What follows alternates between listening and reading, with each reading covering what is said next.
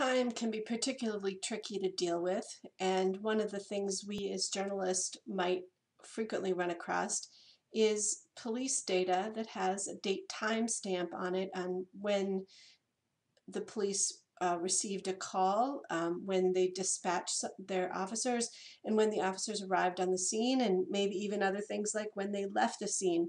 But we may want to know how much time elapsed between when the call was received and when the officers arrived on the scene, what's typically referred to as the response time. When we have the data set up like we do here with a date time stamp all in one field, we need to do a little wrangling to get it to a way that we can actually calculate a response time in minutes. The other problem we have to deal with is when a call runs across midnight. So let's say they get the call, like here, one of these, the call came in at 11:59 p.m. on the 1st, and the officer did not arrive there until 12:10 a.m. on the 2nd. So we have to deal with that in order to make it work. So let's look at some of the formulas that we can use to do this. So first of all, we need to strip the time portion out of the date time and put it in its own field. And that's what this first part here does. It's a time function which works really similar to date. If you looked at that one of the earlier videos, it pulls out the hour, minute, and second and converts it into a time. What we're going to do here is multiply that by 86,400, which is the number of seconds in a day, to convert that time into seconds. And basically it means seconds elapsed since midnight. But it's a way to express that time in a simple number rather than a timestamp. So we're going to do that for the time that the call was received and the time the call was they arrived at the scene, and make two new fields. And then we're also going to strip out the dates into separate fields so that we can figure out whether the call jumped across midnight. So we're going to use the date function to strip out the year, month, day, and create that as just a standalone date field. So we're going to also do that for received time and received date and arrived date. And then here's where it's going to get a little crazy. This formula is going to calculate the response time. And this combines a little bit of math and a lot of an if-then statement. An if-then statement is a logical function in Excel that allows you to do one thing if something is true and something else if it's false.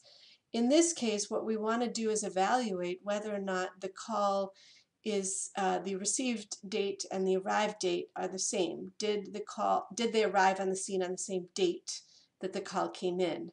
If they did not, that means it ran across midnight, and we've got to handle it a little bit differently. So what this function is doing is looking at our received date and our arrived date, that's what this L4 and M4 are, and says, are they equal to each other? If they are, then here's the true portion. And what that is, it's taking the arrived time, expressed in seconds, minus the received time, and it will give us an answer and how much time elapsed between the call was received and the officer arrived. Here's the portion if that is false, if it crosses midnight.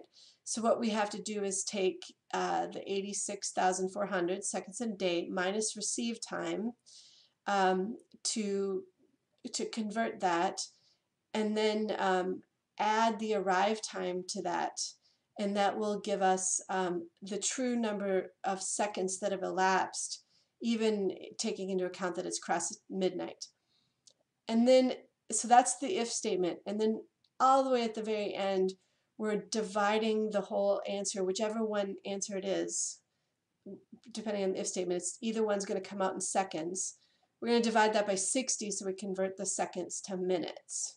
So let's put this into action in Excel. I've already baked these formulas in so you didn't have to watch me type. So here we're going to create a new column with received time, and that's going to grab the time out of our received date column and convert it into seconds. And then I simply drag this across, and you'll see this one's the answer is the same because it actually is the same on this first one, but by copying my formula across, it automatically guessed, oh, now you want to do your work on the I column.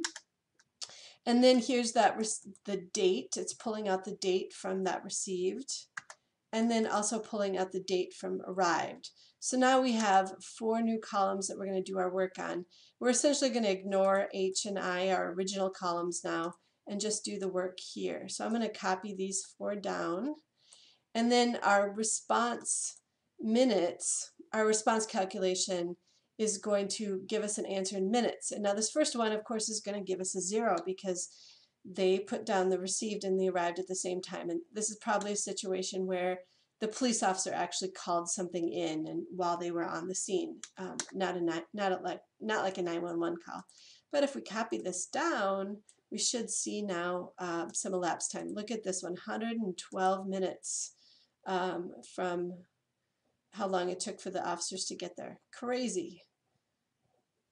Keep in mind that this function for splitting out the time, and you don't necessarily have to convert it to seconds, but that might also be, if I'll take this off for a second, if you might need to do that, and if you want to just show the time in a separate field, it's probably going to show up in here as a number, so we're going to format the cells and make it a time. Yeah, I'm going to leave it like that. See, and now it's expressing it as time. So this could be a function that's useful for some other things besides just a response time.